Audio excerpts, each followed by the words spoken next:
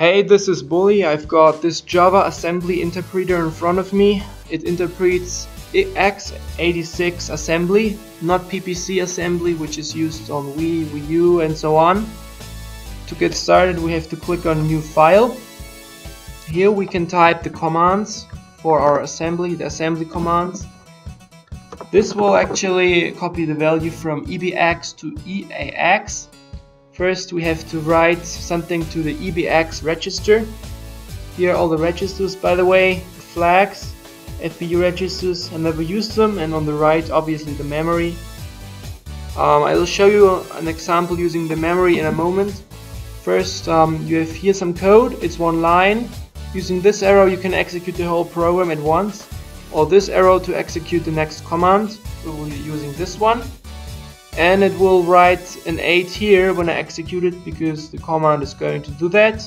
I do it, and yes, it worked. Now I can type another command. It will increment the value by 5. If we execute that too, it will work, and it's 13 and 8. Now for using the memory, we've got a special syntax. It's in brackets EBX.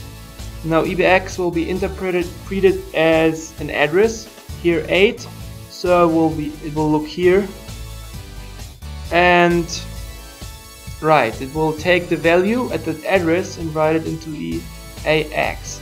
Since the value here is 0, it will write 0 in here when we execute the commands. These were a few basic examples of using this assembly interpreter. Now here with this arrow we can reset everything except for the code. It will stay, and set our pointer back to the start. We can run the whole program through, and the result is 0. Why? Because it copies 0 in, it increments by 5, and then it copies 0 in.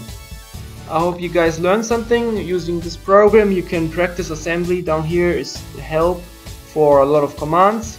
It's pretty cool, and I hope you will have use for it. The download link is in the description.